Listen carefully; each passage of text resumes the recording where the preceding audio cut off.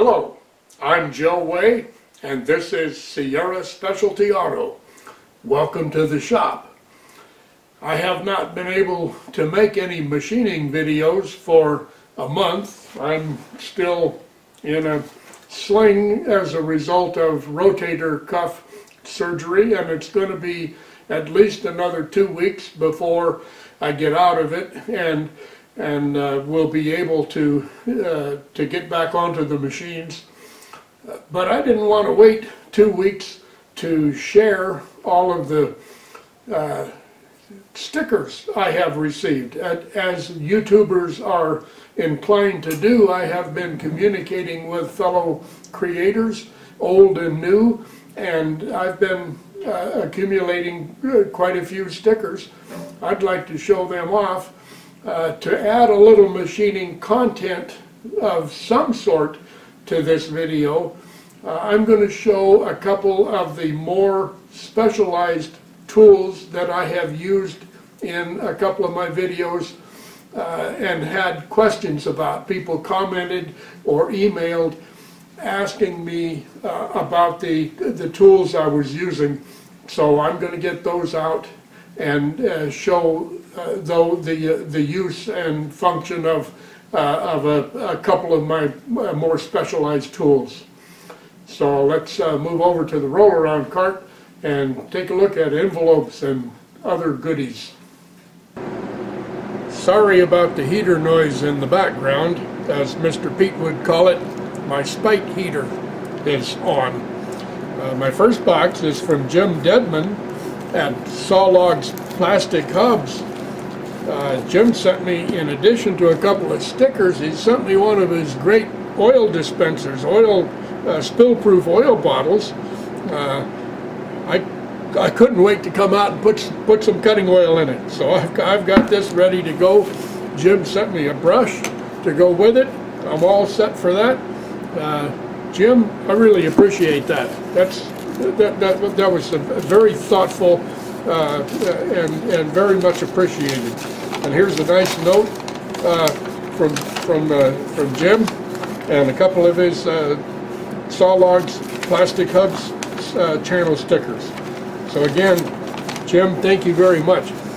And by the way, I will put links to all of these channels and in one case Instagram account. I will put links to all of these in the description. So if you are not subscribing or watching any of these people, and you are watching me, you'd probably be very interested, maybe even more interested in their content than in mine. So I strongly recommend that you go down to the description and click on some of these links if you haven't already been there. Here's stickers from Doug Lester at Metalworks Machine Shop in Greenville, Ohio. 3 of them there. Those are nice stickers. Metalworks Machine Shop. Go check out Doug. He's got among other things, 79 Trans Am, I believe, that he shows on occasion. Good channel to watch. Here's from Hilltop Machine in, where are you, Tom? You're in Mint Hill, North Carolina. Tom Knopp from Hilltop Machineworks. Another good channel to watch. He just finished working on refurbishing a surface grinder, which is of great interest to me. That's probably #1 on my wish list of machine tools that I don't have. Love to have a surface grinder.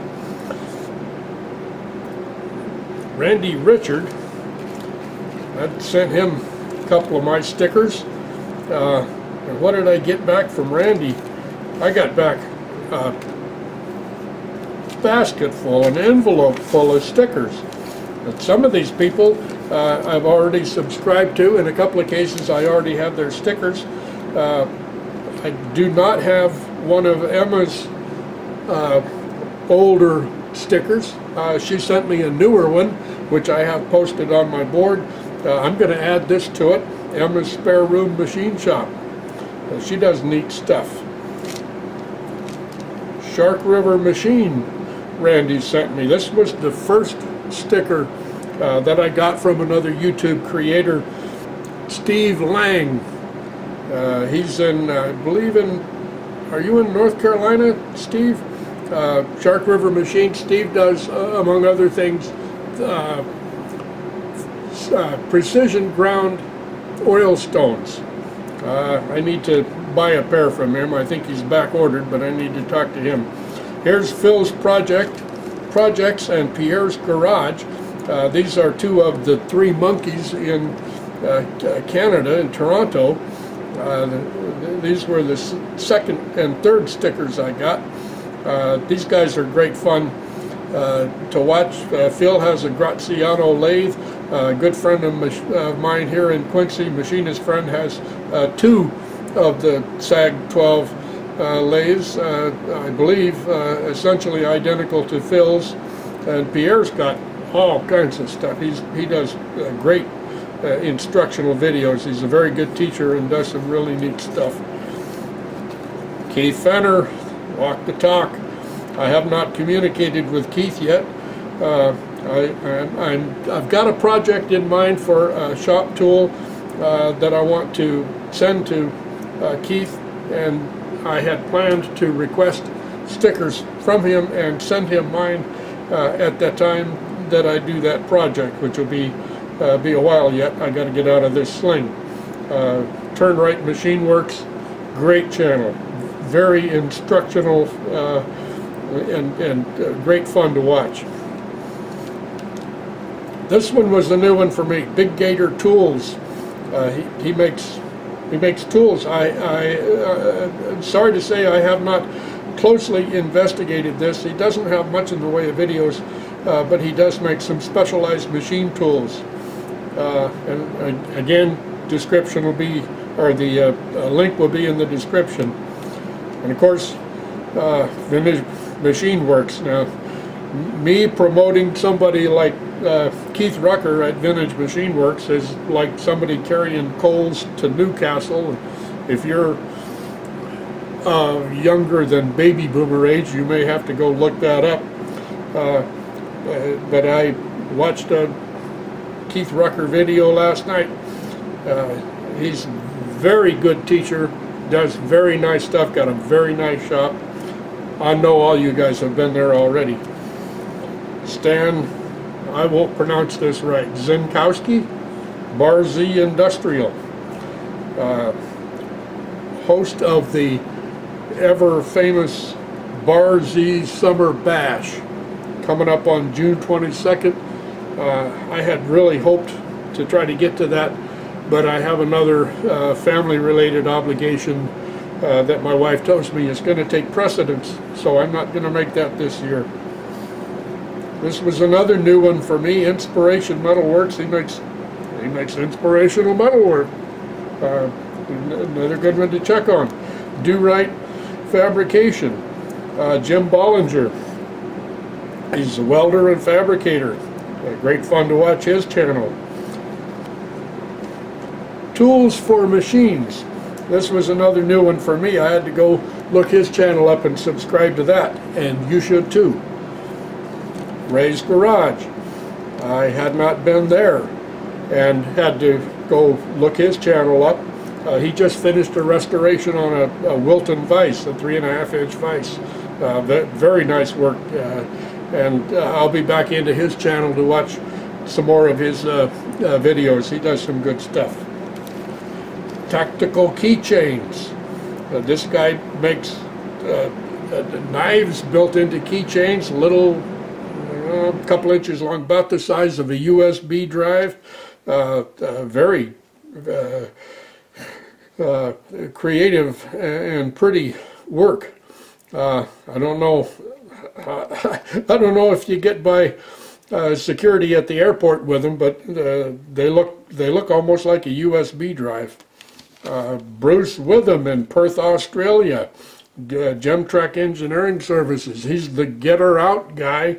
He's posts frequently to the YouTube Machinist group, which is run by John Creasy in Australia. John Creasy and Emma Ritson. So I look at Bruce's posts in YouTube Machinist Group very frequently. So Randy, Richard, thank you very much. Where's Randy's sticker? Where's, oh, I gotta go get Randy's sticker. Hang on a minute. Here we go. I had Randy's sticker stuck into a different envelope. There's Randy Richard in the shop, and he sent me also this neat brass tag engraved, again with this pattern, Randy Richard in the shop, the text, key tag or such.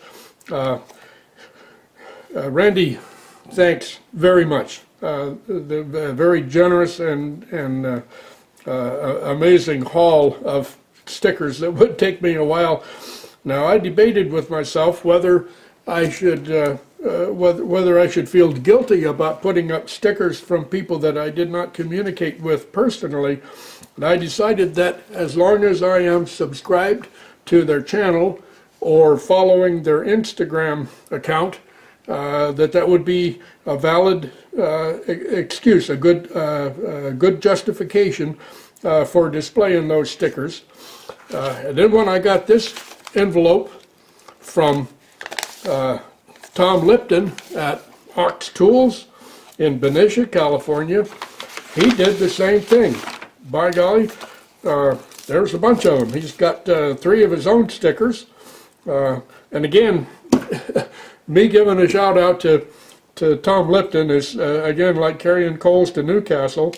So here's one of these stickers. I think this originates from John Creasy from the YouTube Machinist Group. So I'll put this up like this. Huh? What? Oh, whoops. Let's do it like that. Okay. I heard you all the way from here. No, really, I heard, I saw the comments on Steve Lang's channel when he put Tasmania on top on his sticker board. I'll be sure to put Tasmania down south where it goes. We've got Silver Ripples, Hattie Matty. Now this is an Instagram channel. Another creator that makes neat stuff and puts it on Instagram. Here's Tom's card, so to speak. Have Hammer, Will Travel, Wire, Ox Tools, San Francisco. Who remembers Paladin? Have Gun, Will Travel. Again, we're dating ourselves, Tom. And we have a YouTube Machinist Facebook group sticker. And I've been a member of that for a while. John Creasy and Emma Ritson run that group and do a great job. And it's a lot of fun to keep up with what people are doing on there. And outside Screwball. This is Chuck Bomarito. I hope I pronounced that right. He's in the Bay Area. I'm not sure, I know where, but I can't remember. And I subscribe to his channel and watch his videos regularly. So, wow, this is just a great haul. I'm looking forward to getting all these up on the board. Speaking of the board, here's my sticker board as it stands now. For now, I have these installed with double-side tape because I'm not positive that this is my final sticker board solution, and I want to be able to get them off if I need to, if I decide to do something different. But they're there securely, they'll stay there, and I'll get all these others up, and we'll show a picture of that at the end of the video. Here is my first set of special tools. These are, I call them guided tap wrenches. This one I just recently got from McMaster, from MSC. This is made by LFA Industries.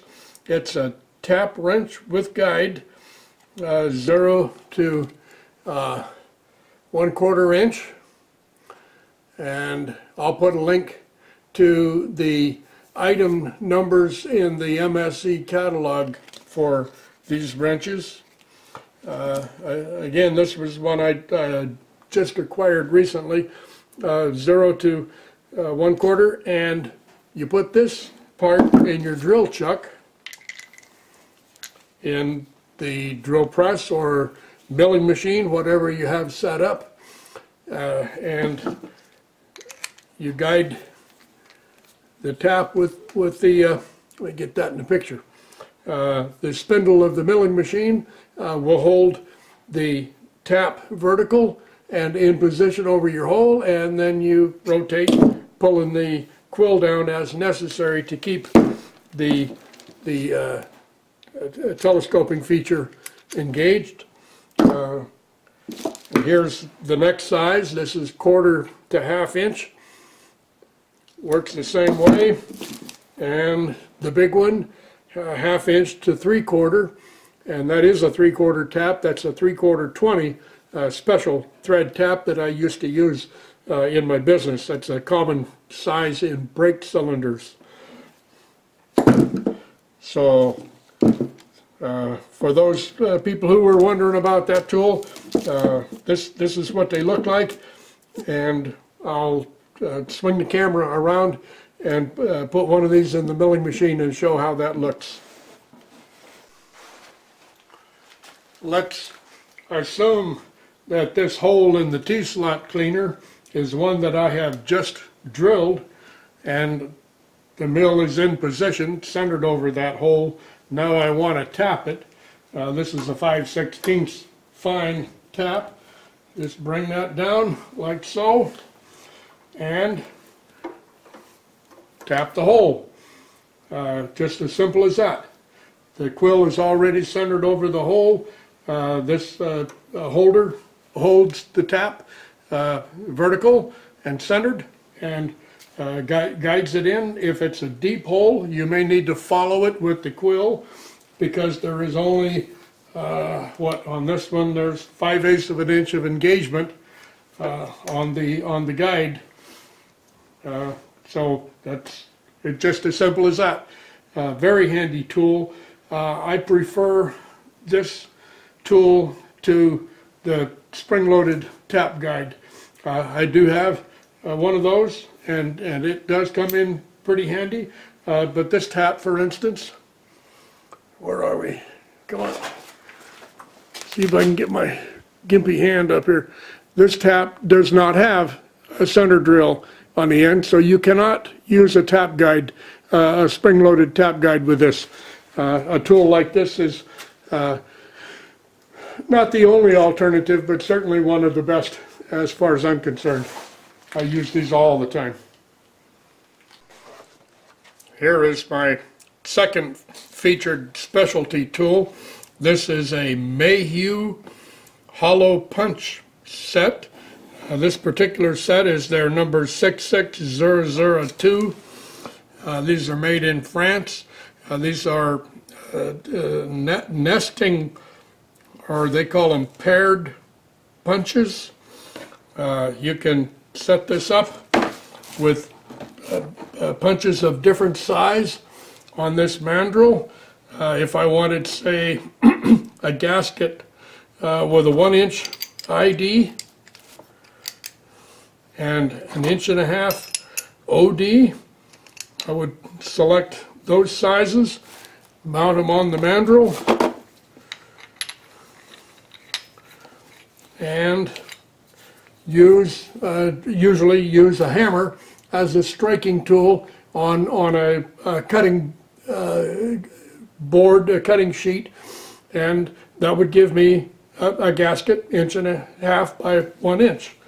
If you're doing small holes, you lose the nesting feature, but up to 5/8, well, no, you don't actually. You can screw that directly into the tip of the arbor.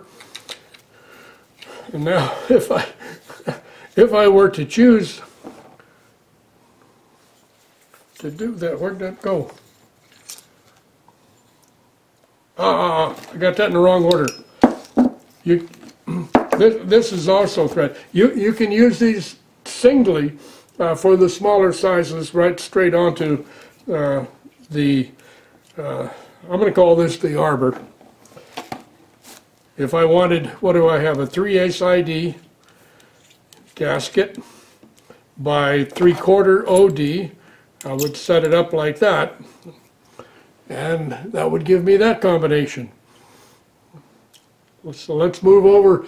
I can't really do this right now with my arm in a sling. I can't swing a hammer, but I'm going to take this over to the arbor press and see if we can get it to cut some gaskets. So I'll set the camera back up over at the arbor press and meet you there.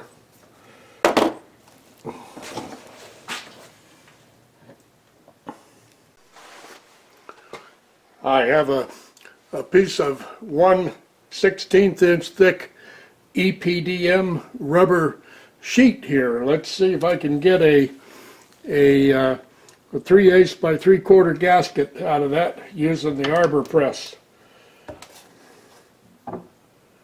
This is just a sheet of masonite as a sacrificial cutting surface.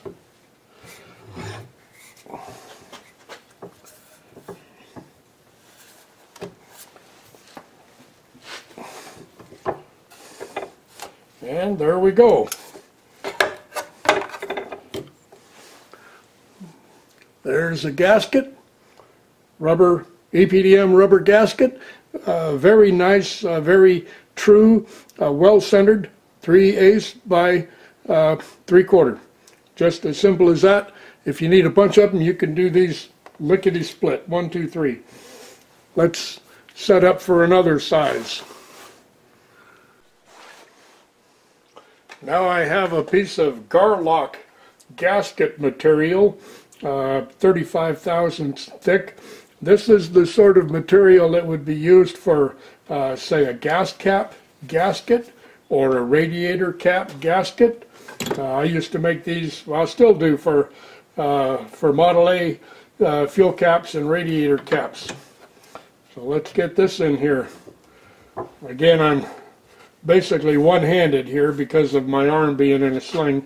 I'll see if I can make this work.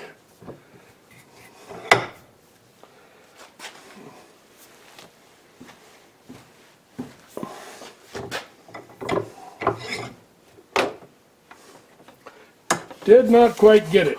When you're doing it with a hammer, you can rock it around and follow it with the hammer in that manner.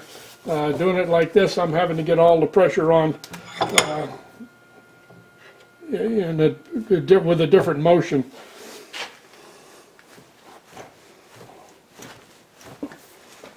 Might be nice to have a larger press.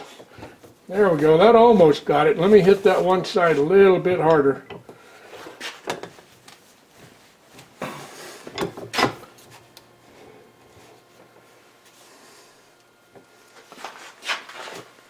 There, I think that'll do it. Okay. Nope, we didn't quite get all of it. Again, I apologize for this. It's awkward for me, again, because of the sling. But there we go. That cut it. And again, assuming that would be the size gasket you need, there's a perfect 1 by 1.5 inch gasket. Let's try it one more time on some 1/4 inch foam rubber. See how that works. It would help if the substrate here were a little softer, if it were some of that green cutting material.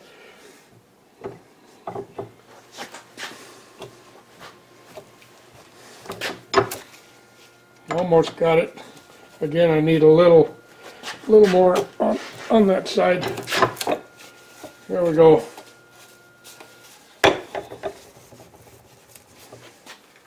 Well, I had to tear that last little bit again because of the it's awkward for me.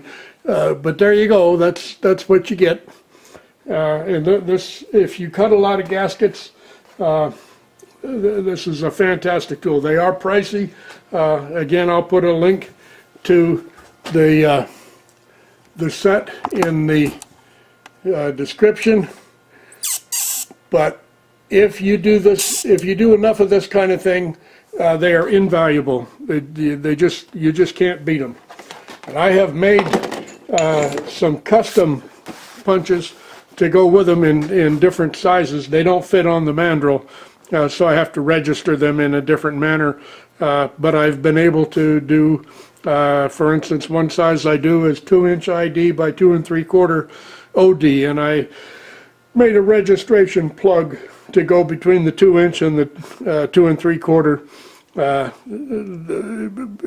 one, the cutter that I made out of brass tube.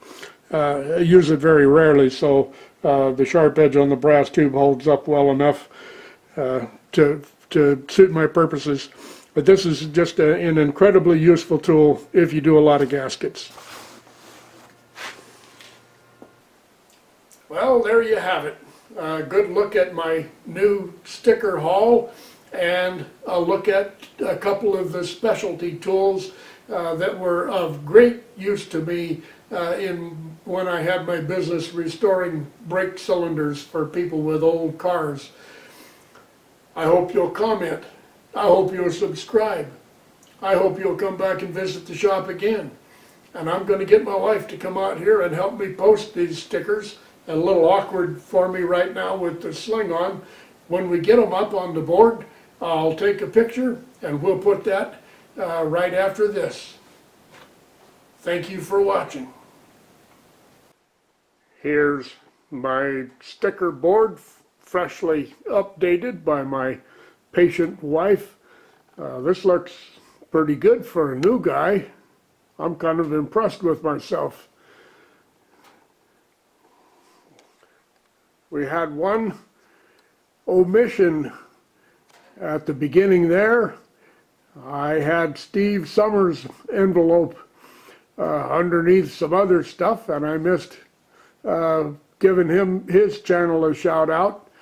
Steve just acquired a couple of new tools. One of them is a surface grinder that I sure wish I had. #1 on my list of desired machine tools. Thanks, Steve. Steve and I have communicated by email on a couple of issues, mainly microphones. I appreciate his input. Be sure to check out Steve Summers. And again, links to all of these channels and in one case, Instagram account will be in the description. Thanks again for watching. These are the Sierra Buttes in Sierra County, Northern California, in the Lakes Basin area. These are about an hour drive from our house, maybe 45 miles. If you look closely, you can see the Forest Service fire lookout, built in 1915.